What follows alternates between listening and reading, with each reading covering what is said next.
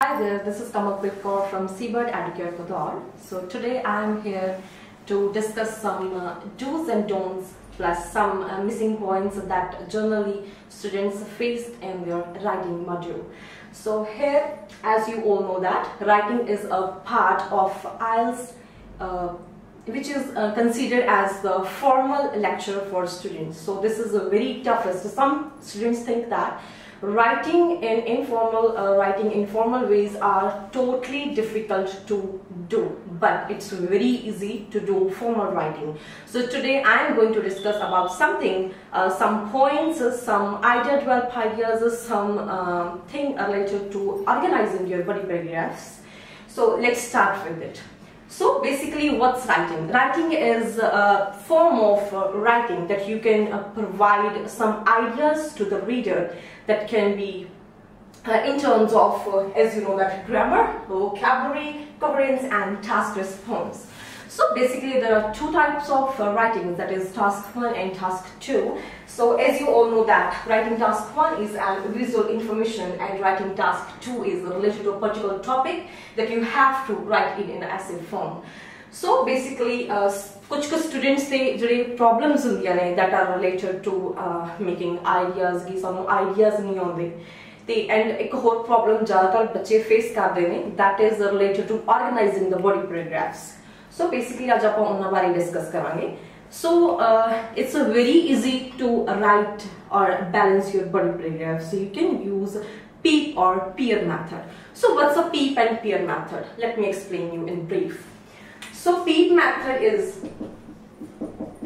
this is the point related to your statement, and this is for evidence. Evidence in the sense you can also use it as explanation that is related to the point.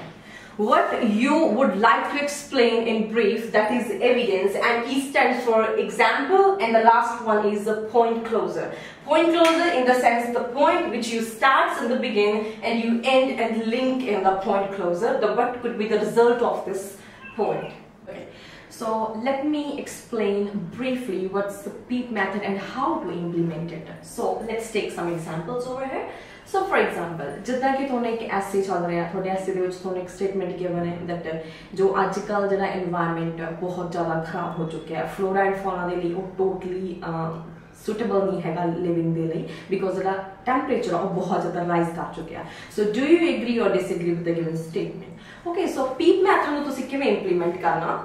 So for example, so जो जिहड़ी थोड़ी अर्थ दा temperature बढ़ रहा ਉਹਦੇ ਪਿੱਛੇ ਦਾ reason ਕੀ ਹੈ ठीक है डिफॉरेस्टेशन बच्चे कहेंगे कि डिफॉरेस्टेशन हो रही है सो नो डिफॉरेस्टेशन भी किस चीज करके हो रही है so the main point should be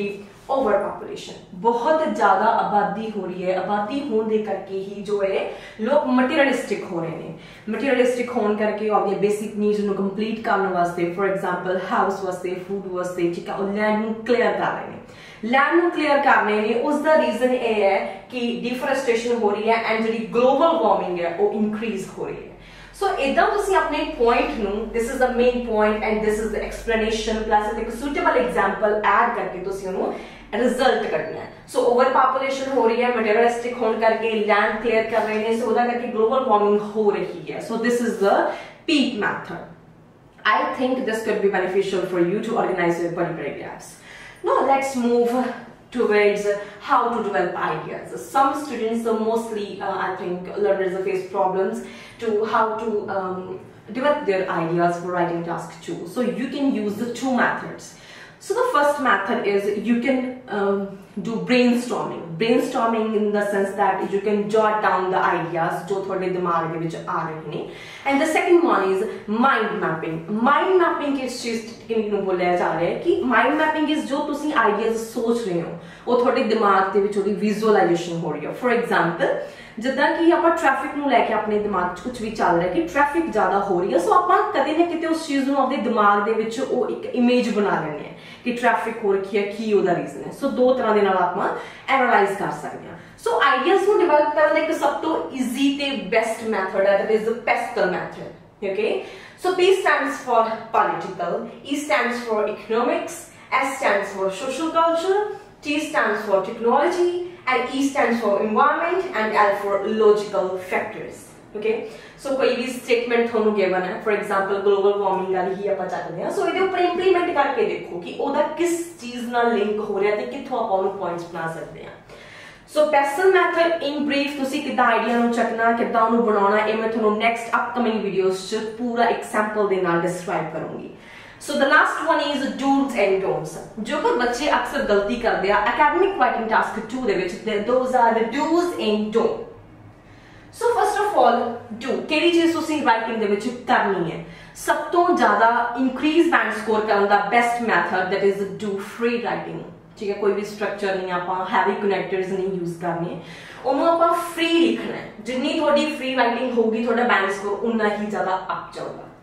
so next one is don'ts जो अक्सर बच्चे गलती करते हैं so don'ts केड़े-केड़े ਆਪਾਂ यूज नहीं करने those are don't use contractions for example some students use its like its its don't do such type of mistakes in the writing task 2 because it is a formal not informal writing okay so you can use it is don't do not won't want to like this okay so the second common mistake which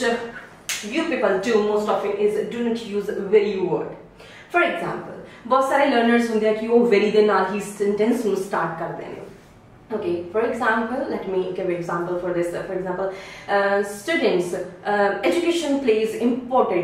very important role okay so technology plays a very important no you can replace it by the terms mandatory crucial these type of words you can use but don't use very because ਇਹ ਤੁਹਾਡੀ writing ਨੂੰ ਬਹੁਤ informal ਕਰ ਦਿੰਦਾ ਹੈ so the last one is do not use personal pronouns ਕਾਫੀ ਬੱਚਿਆਂ ਨੂੰ ਇਹ ਪ੍ਰੋਬਲਮ ਹੁੰਦੀ ਹੈ ਕਿ we you use ਕਰਦੇ ਰਾਈਟਿੰਗ ਦੇ ਵਿੱਚ ਉਹ ਫਿਰ informal ਚਲਾ ਜਾਂਦਾ so don't use personal pronouns you can use the word one individual people such type of words can enhance the writing more okay so these type of things please don't repeat in your task 2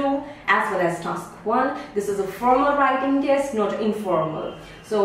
let me introduce something new about in my upcoming videos how to make an introduction how to implement this pestle and peer method some more interesting facts thank you so much